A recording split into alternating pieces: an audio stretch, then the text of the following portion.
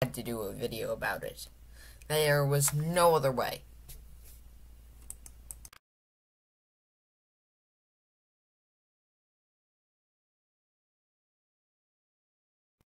However, what better way to do it than an actually edited video? I usually do the YouTube web editor, but for this 2-year anniversary, I've decided I am going to, well, tell my own personal history with the show.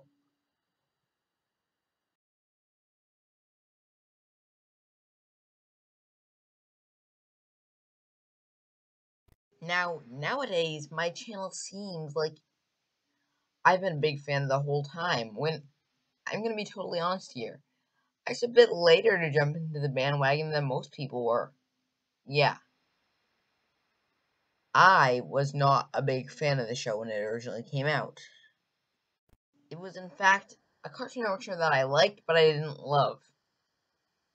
And this pattern consisted for like the first 10 to 18 episodes. Yeah, it took me a while to get into it. Back in that day, I also was still a fan of Teen Titans Go, and, well, wasn't really someone who knew quality that well. Although I did know Breadwinner was crap. I mean, now as it comes down to it, it's time to finally discuss it. What got me into the show? What got me into Steven Universe, my biggest show on my channel? Well, this is what I'll explain will happen. You see, I started watching the show when it first came out. I really did. I watched almost all the Cartoon Network shows then. And here's the thing. I did like it, and I still do like it. Except, why was I not a big fan of it compared to now? Was it was it I didn't understand it? I always thought of it as a good show that needed a little something to push it over the edge. And here's the story of what did. My favorite episode of season 1 for a while, or season 1.5, no, season 1, was Coach Steven. Like, or season 1 original, not counting Jailbreak.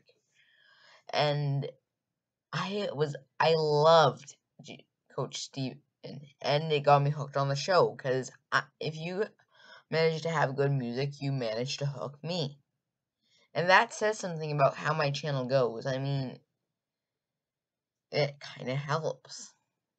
I've never been that big of a fan of the show, and I'm surprised. So, after Coach Steven brought me in, it took Warped Tour to give it the amazing edge. Warped Tour showed me truly the story arcs in it. I don't know what happened first, On the Run or Warped. No, it was Warped Tour. And yeah, Warped Tour brought me into the fandom, and yeah, that's when it became my favorite Cartoon Network show. Now, it still had a huge rival then with Gravity Falls, and now it does, and I'll explain that part later on. But it's kind of interesting. So after its rivalry with Gravity Falls started for me, I waited a little while until the first Steven Bomb. Monday was probably one of the best of that bomb was probably one of the best days in animation history for me.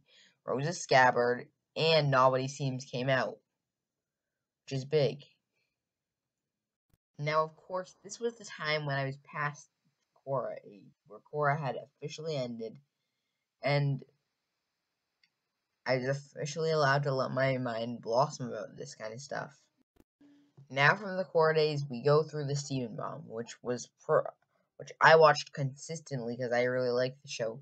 Yet, one of my biggest mistakes I regret on YouTube is not doing reviews of the Steven Bomb episodes. Because if I had, I probably would be on the maps. Yeah, I really messed up there. As time goes on, I started to develop even more respect for the show, with finally starting to rival Gravity Falls during the off season and defeating it for a while. And for a while past that point, I was a major fan of the show too.